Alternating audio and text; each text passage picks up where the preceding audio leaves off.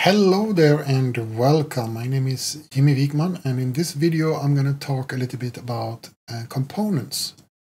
And more to the point, I will talk about replacing the standard Jira components with the components that you find in Compass. So about a month ago I made a video about this announcement, but at the time I did not have this one rolled out in my test instance. But now that I have, I would like to show you what it actually looked like and how it works. So let's jump into the test environment or to my test instance, and let's show you what this one actually looked like and how it works. So here we are now in the test instance, and this is my test project for Jira Software project. And you can see in the component section it says new here. So if I click on there, you will see now that up here we will have a drop list that we didn't have before.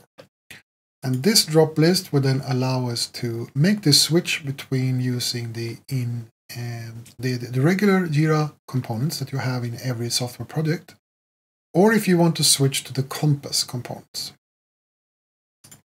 So before we do that, and before we make the switch, you can see now that I have one component here called just Jira. Let's assume that this one is for me as an administrator, and to plan out the different activities I do in Jira. So I have a component here, and if I jump over then to Compass, I want to show you then what that one looks like. So let's jump over to Compass very quick. So I haven't made any connections here. This is just a test instance, so please don't be sad that you cannot see all the functionalities. But you can see here down here that these are the components that we have that is connected to my team. And if I go to components here, you will see these are all the components that are available for me in Compass. Now, if you're using this one live in production, you probably have a whole lot of components here, and they will all be of different type, and they will be of different tiers. So if I look at Jira Software here, for example, then I will see that I have connected this one to a few things. It connected to the demo project that we just looked at. And you will have some links here that you can use for it. I set it as active here, and it will be a tier 1 system, obviously, because it is very important. And you have all the other things here. We will dive into Compass in another video, but just so you understand that the components that exist are these 4. So we have one for Jira Software, one for Jira Service Management, we have a demo service, and we have Zephyr Scale as an example of an app that we have then inside of Jira Software.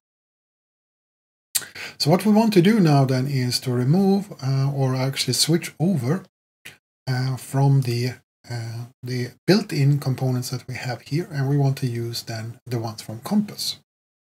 And that is as simple as just going up here and toggle this one. And now this will take a little while because it will now fetch the components that you have in Compass.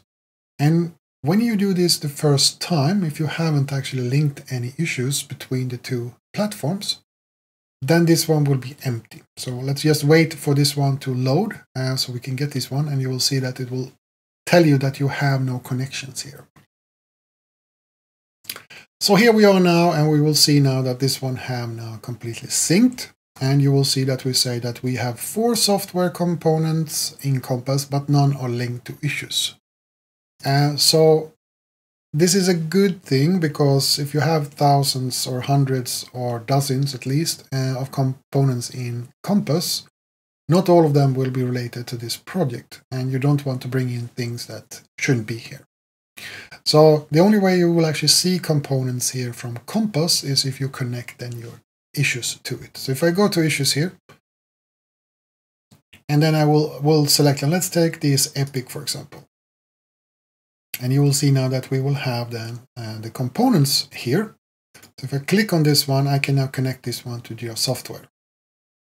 And I can, as you can see, just like with components, I can connect it to multiple ones if I want. But now that this one is connected then, so if I go back to the project and I go to components again, now we will have a connection there, and then these components will show up. And now you will see that we get some information about the component itself, like the name. It will tell you who owns this one, what team is there. If you have a repository connected to it, that one will show, and it will show your dependencies and scorecards. All of these things will come then from Compass. And then if you look at the issues, then you will see how many will actually be connected to this one. So if I click on this one, then you will go to your issue search. And no, thank you, I've already seen it. And then you will see the list as usual. So in that way, it behaves fairly similar to how regular components are. It's just that it will be handled then in Compass rather than in your project. So let's say you have tried this one now and you're not happy with it. It was terrible. It did not work at all as you want. And the only thing that you need to do to revert it is to go up here and toggle this one again. And what will happen then is that this connection will still be there, but it will not show here. And you will then get back, I can just do this. It will ask you why. And then when you go back, you will have the same components that you had before. So the data is still there. It is just toggled when it comes to the UI. So you will not lose any information whatsoever by doing this change. And so this way it's safe to actually test it out. So that's how you can now connect your components or replace your built-in components in Jira Software with the Compass components.